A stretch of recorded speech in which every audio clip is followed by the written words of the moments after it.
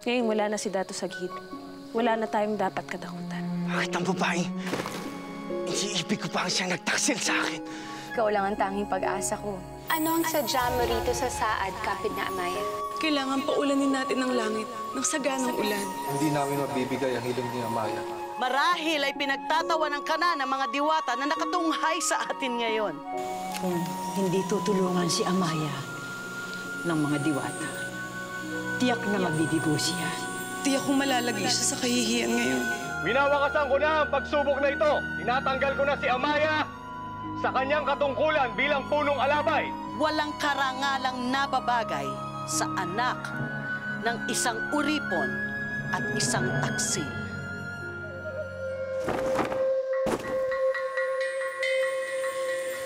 Ilang sandali na lamang at magkukubli na ang araw sa Karimlan. Ngunit hindi ko pa rin naisa sa katuparan ng pangako ko sa aking kakambal. Ayoko mabigo si Amaya. Subalit ano ang aking gagawin? Tinanggihan na ako ng mga diwata. Batid ko kung gaano kahalaga kay Maya ang malampasan ang ganitong pagsusulit. Kaya ibig ko naman kayong tulungan.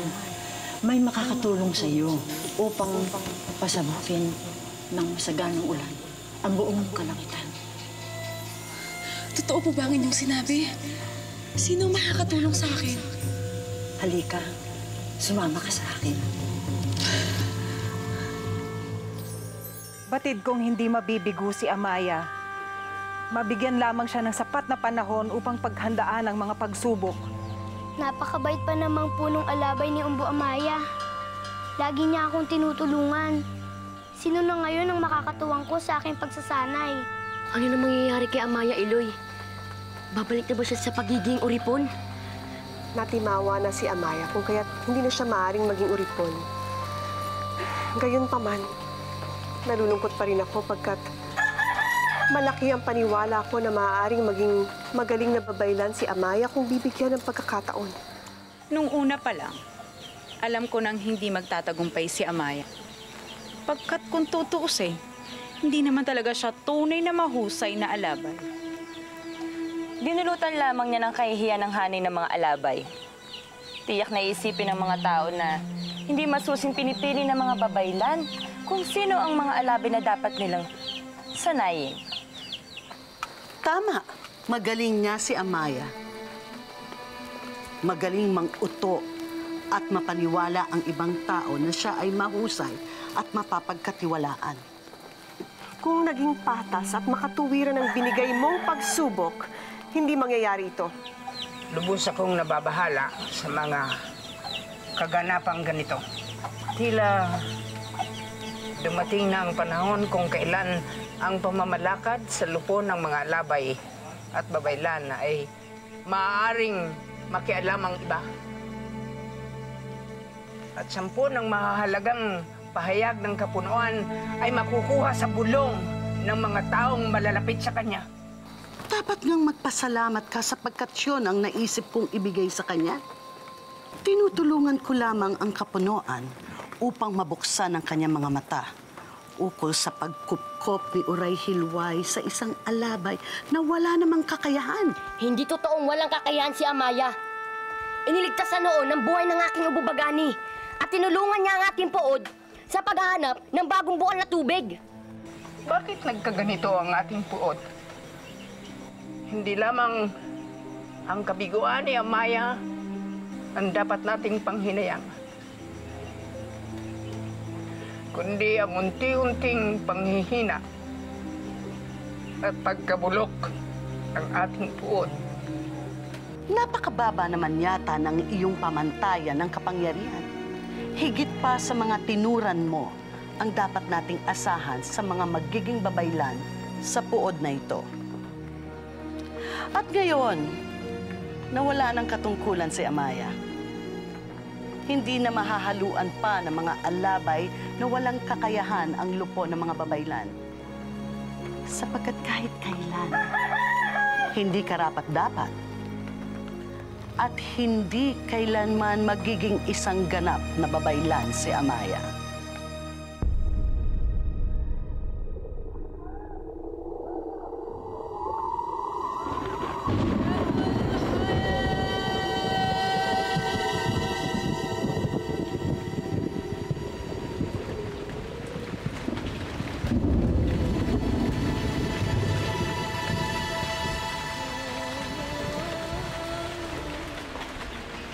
walang babala ang ulan na ito.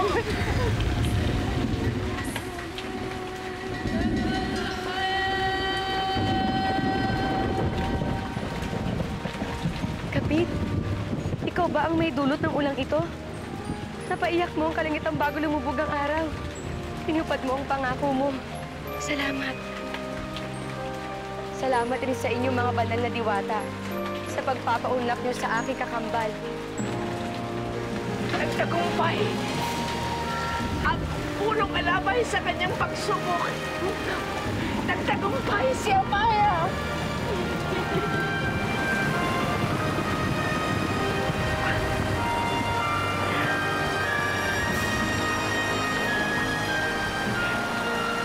Hindi totoong walang kakayahan si Amaya.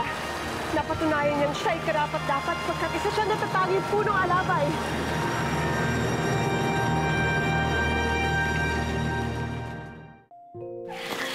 Sabi ko na mami, nakaman mo lamang kami.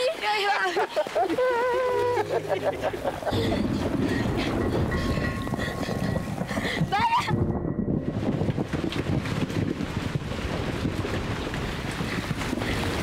Kakaiba talaga ang taglay mong kapangyarihan ng Marian. Dakilang kapunuan.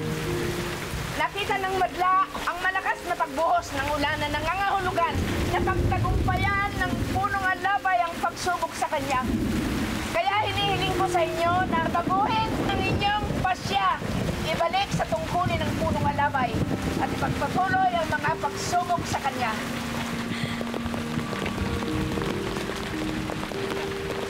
Tutuloy ni Amaya ang mga nalalabi niyang pagsubok. Sisiwalat bukas na umaga ang ikaduha sa tuloy niyang mga pagsubok na harapin. Sa ngayon, mananatili si Amaya sa kanyang katungkulan bilang punong alabay.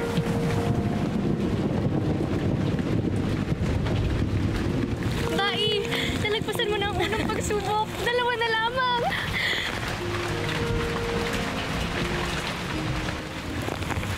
Ngunit si Dian namitan. Alam kong pahihirapan niya ako sa pangalawang pagsubok na yun. Ngunit, Amaya, alam namin na malalagpasan mo yaon. Kaya sa ngayon, isalaysay mo sa akin kung paano mo napagtagumpayan ang unang pagsubok. Oo nga, Bai. Paano mo nagawa ito? Ipagpaumanin niyo, ngunit hindi ko kayang sambitin muna sa ngayon. Ang mahalaging nagawa ko ang kailangan kong gawin.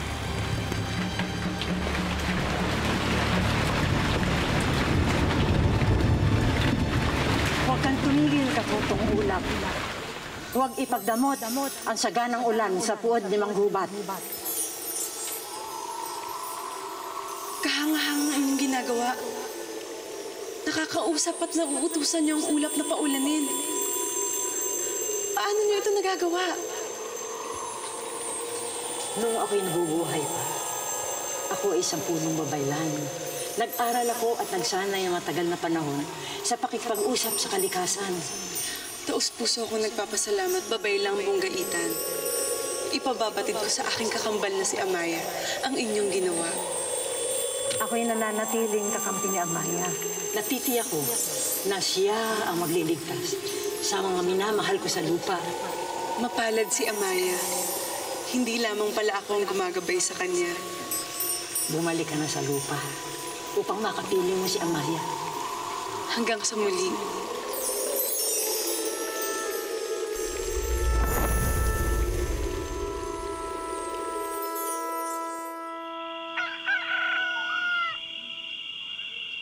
Hindi mo ako binigo sa unang pagsubok na pinagdaanan ko, kapid. Ha? Anong sinasabi mo hindi ako tinulungan ng mga diwata? Kung ganyan, sino ang nagpaulan? Digan? Mukhang naaalala ko ang ngalan na yan. Ngunit hindi ko matandaan kung saan.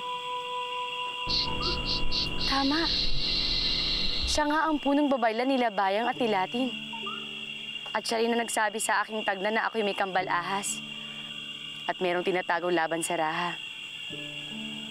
Sadyang napakabait niya. Kahit siya ay nasa saad na, ginagabayan pa rin niya ako. Mahal na Digan, salamat sa iyong paggabay. Hindi mapupunta sa wala ang mga tinutulong mo sa akin. Utang na loob ko sa'yo ang pananatili ko sa lupo ng mga babaylan.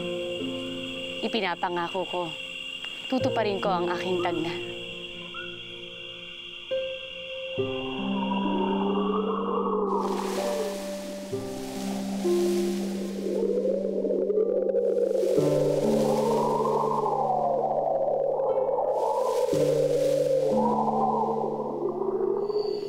Kahanga-hanga ang ginawa ng punong alabay. Itinaas lamang niya ang dalawa niyang kamay sa langit at pagkatapos ay umulan na. Noong una pa nga, ay nag-aalinlangan ako kung talaga magkakaiba siyang kapangyarihan. Subalit ngayon, naniniwala na ako talaga na karapat-dapat siya maging babaylan balang araw. Hindi na talaga matatawaran ang husay ni Amaya. Higit pa marahil ang kanyang husay at galing kaysa sa ating punong babaylan. Kaya nga buo na ang tiwala ko. Malalampasan rin ni Amaya ang mga susunod na pagsubok.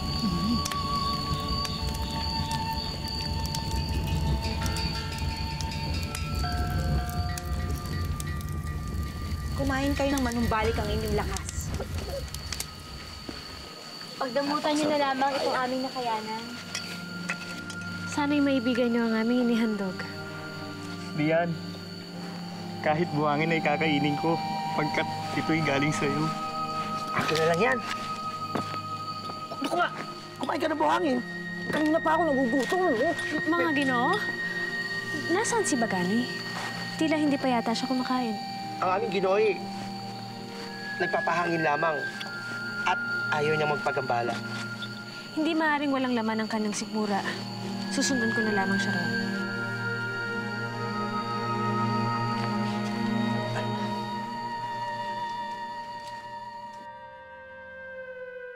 Tigil mo ang pagtawag mo sa akin ng Ginoo.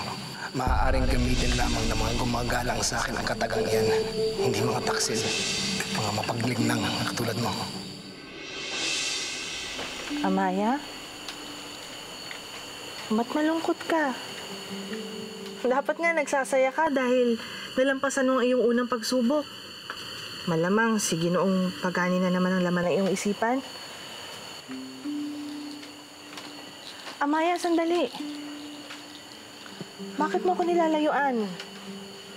Mula nang bumalik ka mula sa Sugboy, hindi ka na nakikipag-usap.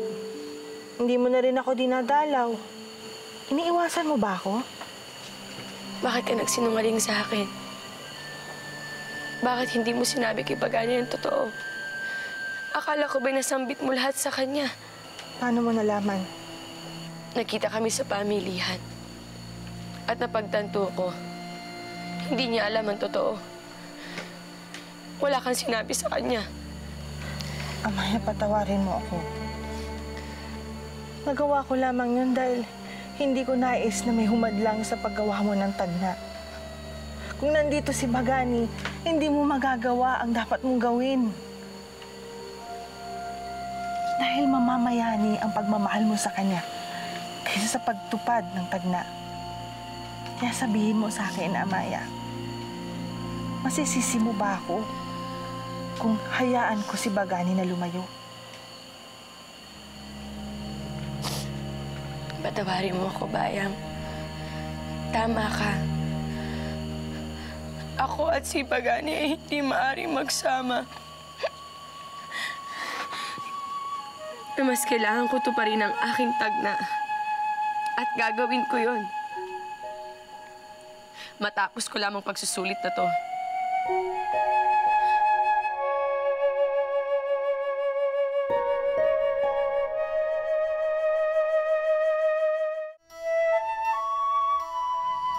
Hindi kita nais ipagkanulo.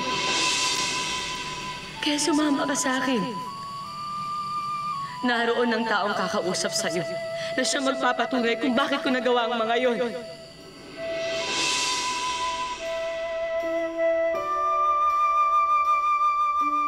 Dinalhan kita ng makakain, Datu Bagani. Patid kung wala pang laman ang iyong sikmura. Kainin mo na muna ang mga ito. Tila malalim ang iyong iniisip. Maaari bang malaman kung anong bumabagabag sa iyong isipan? Iyang tersayang. Paumanhin. Hindi ano, kundi sino. Hangal ang buong puod na ito sapagkat paniwalang-paniwala sila kay Amaya. Nakakayamot nga manatili roon sa pook ng mga babaylan. Lahat sila ay nagbubunyi pagkat nagawa ni Amaya ang magpaulan. Hangang-hanga sila sa kanya. Ano ba ang ikalawang pagsubok na ibibigay ninyo? Tiyak na nabuhayan ng loob si Amaya pagkat nagawa niyang ipanalo ang kanyang unang pagsubok. Kaya dapat na mahirap ang ikalawang pagsubok na ipapataw niyo sa kanya. Tama ka sila eh. Higit kong pahihirapan si Amaya sa kanyang susunod na pagsubok.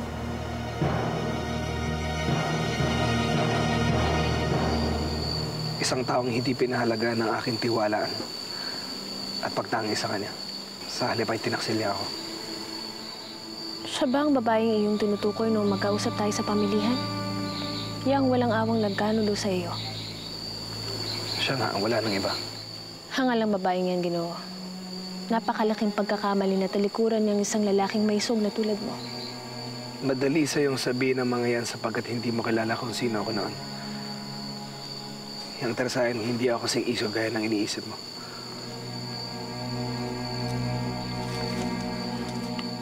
Hindi na mahalaga kung sino tayo sa ating nakaraan. Lahat naman tayo ay may nakalipas na nais nating takasan at talikuran. Ang mahalaga ay masaya tayo sa kung sino tayo ngayon. Itong babaeng yung tinutukoy, anong kanyang ngalan? At saang banwa siya nagmula? Anong uring pagkataong mayroon siya? Hindi mo na kailangan malaman pa kung sino siya. Yang tarasayan ko inyong mamarapatin. Ayoko na sana pag-usapan pa. Kung gayon ay magsalaysay ka na lamang ukol sa iyong sarili. Napakarami mo ng batid ukol sa akin, ngunit nahihiwagaan pa rin ako sa iyong pagkatao. Nais ko sanang higit ka pang makilala, Ginoo. Bago ako naging isang mangatang, ako ay isang tunay na Ginoo sa isang pod. Sa isang pulong malayo rito. Nagkaalitan kami ng aking baba kung kaya't nilisan ko ang aming pod. Marahil ay kilala mo kung sino ang aking baba. Isa siyang bantog na Raha. Ako ang panganay na anak ni Rajah Mangubat. Anak ka ni Rajah Mangubat? Tila natigilan ka. Paumanhin. Ngunit sinong hindi matitigilan gayong isa ka palang Ginoo?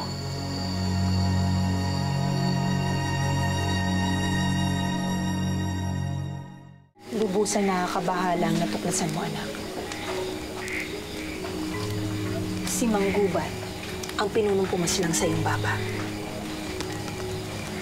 Siya rin ang dahilan kaya nagkahiwa-hiwalay kayong magkakapatid. Kung si Bagani ay anak ni Mangubat, iisa lang ang ibig sabihin nito. Kaaway si Bagani. Iloy, hindi naman yata tamang isipan natin na kalaban si Datu Bagani. Nakakalimutan niyo ba na siya ang nagligtas sa atin mula sa kamay ni Datu Saghid?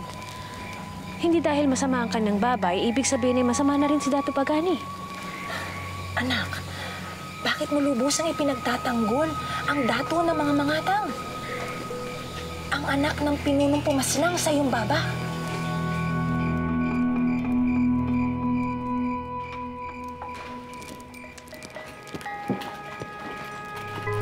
Kapunuan. Nais ko makapiling ang aking sandid.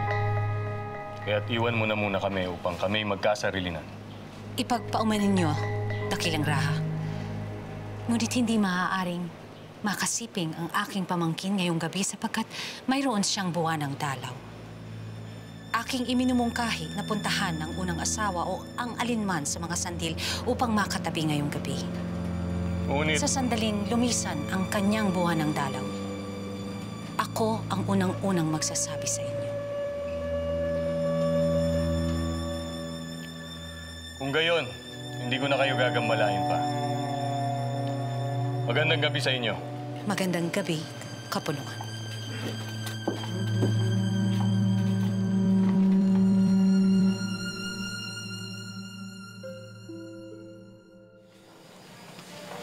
Huwag mo sabihin sa akin na kaya may pinagtatanggol ang lalaking yun dahil may pagkatangi ka sa kanya. Ngayon naman ay ako ang iisipan nyo ng hindi maganda. Wala akong pagtatangi kay Datu Bagani. Naniniwala lamang ako na hindi tamang pag-isipan natin ng masama ang lalaking nagligtas sa atin. Kung magkagayon man, mag-iingat ka sa lalaking yun. Huwag mong sasabihin sa kanya kung sino ka talaga. At huwag mong masasabi sa kanya na ikaw ay anak ni Bugna. Dahil maaari pang magkasundo si Bagani at si Mangubat. Naiintindihan mo? Huwag kayong mag-alala, Iloy. Umasa kayo na hindi ko ipagtatapat kay Datu Bagani ang aking tunay na pagkatao. Kailangang Datu Bagani. Pamanin sa aking paggambala.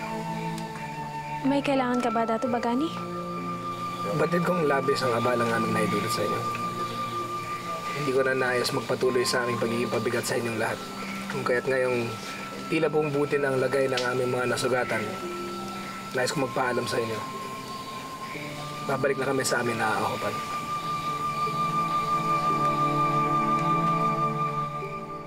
Marikit, anak.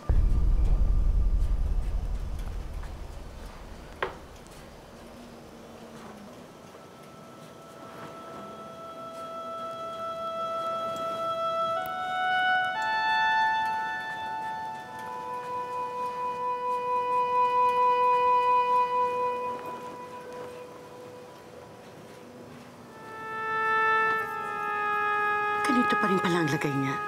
Nababahala na ako lamitan. Tila tinatakasan na siya ng kanyang bait. Nagtanong na ba si Mangubat? Hiniling niya ba na makita muli o makapiling ang kanyang sandil? Ilang ulit na. At nauubusan na ako ng dahilan upang pigilan si Mangubat na makita si Marikit sa ganyang kalagayan. Hindi kailangang malaman ni Mangubat ito. Natatakot ako na maaari niyang hiwalayan si Marikit. Kailangan mapagaling natin si Marikit. Ngunit hindi ko siya madadala sa mga babaylan dahil tiyak nakakalat ang kanyang lagay. Hindi maaaring malaman kung anong nangyayari sa kanya. Tama ka. Hindi dapat malaman ng kahit na sino ang kalagayan ni Marikit. Ipabahala mo sa akin ito. Magpapautos ako ng lunas na gamot sa aking anak. At anong gamot ito? Huwag ka na magtanong. Akong bahala. Kayang sumunod ka sa akin.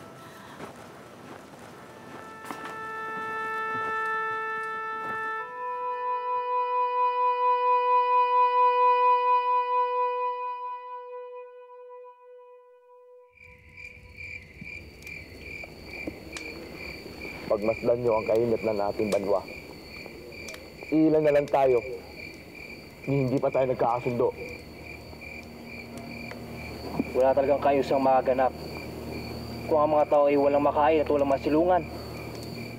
Kailangan may isang tumayong pinuno upang ibalik ang kayusan na ating banwa. Kailangan rin natin isang tao na papakinggan at susundan ng lahat. Bakit pa kayo maghahanap ng bagong pinuno? Kung naririto naman ako. Datu Sagid! Kumising kayo! Nandito na si Datu Sagid! Buhay ang ating Datu! Mahal na Datu, akala naming lahat ay patay na kayo. Makinig kayong lahat! Ginupo nila ang ating banwa. Ngunit hindi nila tayo lubusang nalupig. Hanggat may isa o iilan na nanatiling buhay at malaya, ay maaari nating muling ibalik ang ating banwa. Babangon tayo sa ating pagkakadapa at magiging higit na mas malakas kaysa dati. Ipinapangako ko sa inyo, pagbabayarin natin ang mga mangatang na gumawa nito sa atin. Hahanapin ko siyang tersayang upang siya'y parusahan sa ginawa niyang kataksilan. Maasahan mo kami lahat, Dato.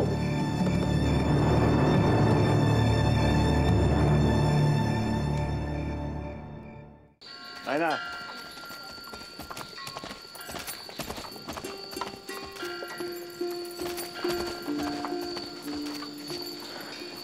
Datu,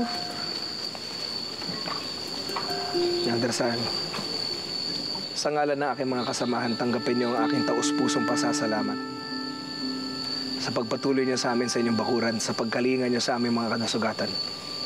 walang anuman, Datu Bagani. Sinuklian lang namin ang pagliligtas niyo sa amin.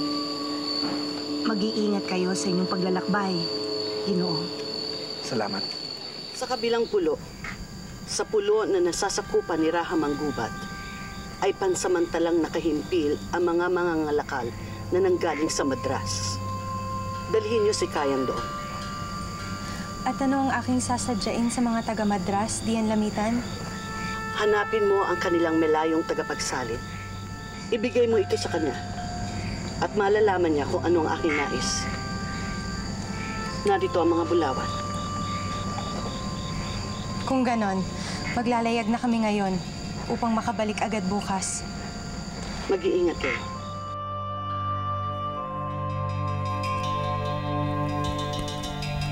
Saan patungo si Kayang lamitan? At anong iniutos mo sa kanya? Malalaman mo bukas pag sila'y bumalik. Malayo ba rito ang inyong tirahan?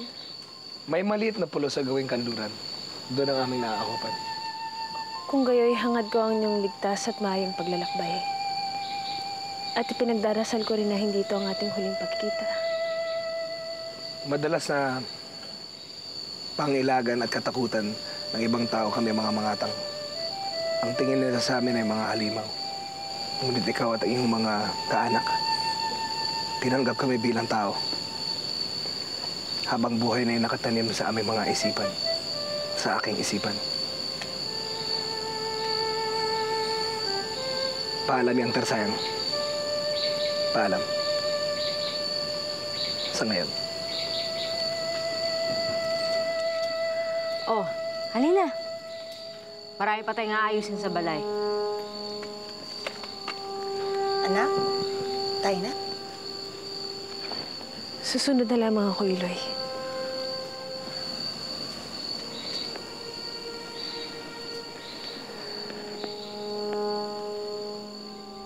Bakit ka narito? Bakit iniwanan mo si Marikit? Pagkat siya'y natutulog na. Nabalitaan ko rin na nagawa ni Amaya ang pagsubok na ibinigay mo sa kanya, kaya nais kong magtanong. Paano napagtagumpayan ni Amaya ang pagsubok mo? Kiyan din ang hindi ko maunawaan, Umbo. Hindi ko maunawaan kung paano niya nagawang magpaulan. Marahil may tumulong sa kanya. Maaari rin may nasumpungan siyang anting-anting. Ngunit kung ano't ano man yun, kailangang malaman ko ang kanyang lihim kung paano niya nagagawa ang mga pampihirang bagay na dati-rati hindi naman niya nagkakampanan. Kung nais mong malaman ang lihim niya, kumuha ka ng taong magmamatyag sa kanya. Pabantayan mo ang bawat galaw at kilos ng alabay upang malaman mo kung ano o sino ang tumutulong sa kanya.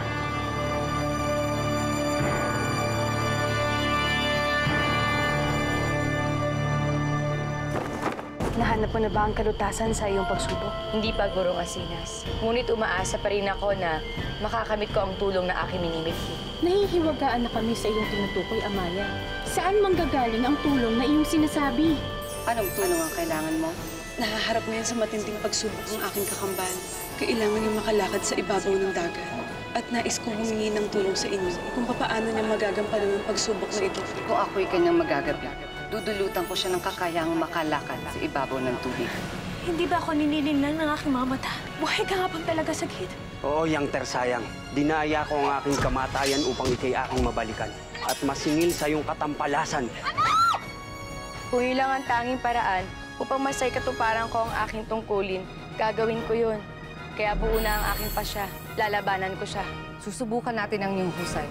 At ka naisang magtagumpay, Amaya.